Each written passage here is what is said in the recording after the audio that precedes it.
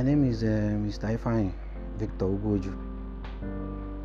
Last December 2017, I just woke up one morning in Nigeria, in Port Harcourt, where I live, in my house.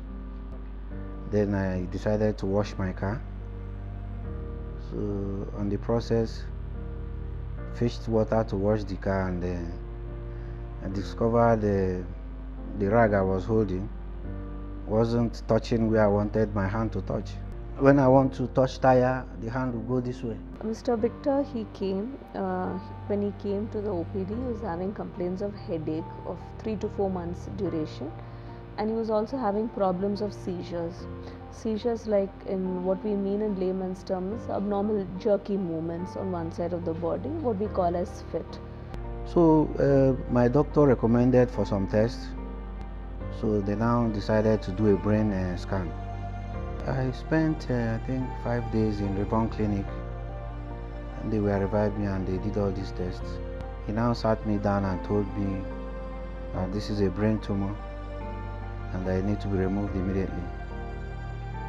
And then he referred me to another hospital. He's a director in Lagos, Vedic Life Care, which happened to have a kind of partnership with Manipal.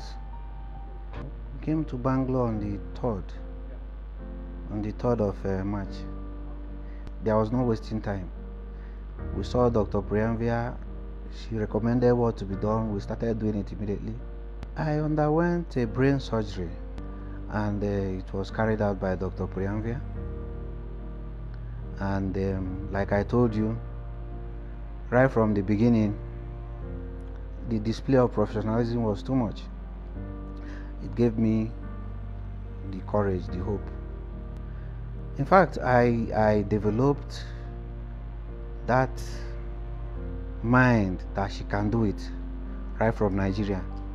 When I saw her profile, they sent me her profile, her picture, everything, and something told me that this woman can help me solve this problem.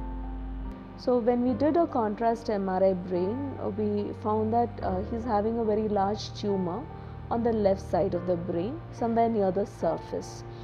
And the location of the tumor was such that it was bang on the area which controls our movements on the right side of the body, what we call as the motor cortex. So the surgery was planned. He understood the risk well. We took an informed consent, and with all due precautions we started the surgery. All the tests and everything, and the follow-up was wonderful.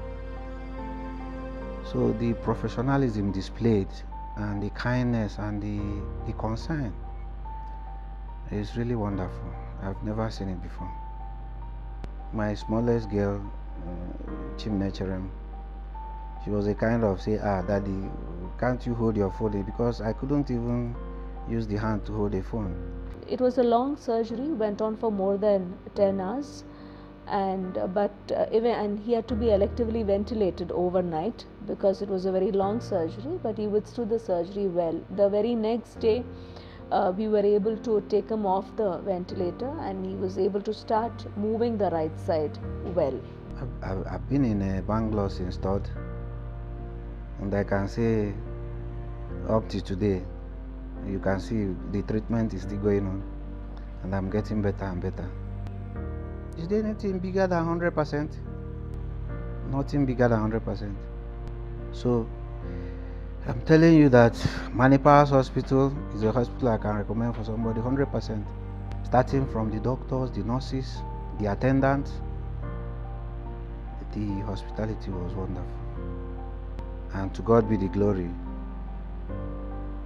At the end of the surgery, the thing came out successful. More successful than I ever thought. And then we give God the glory.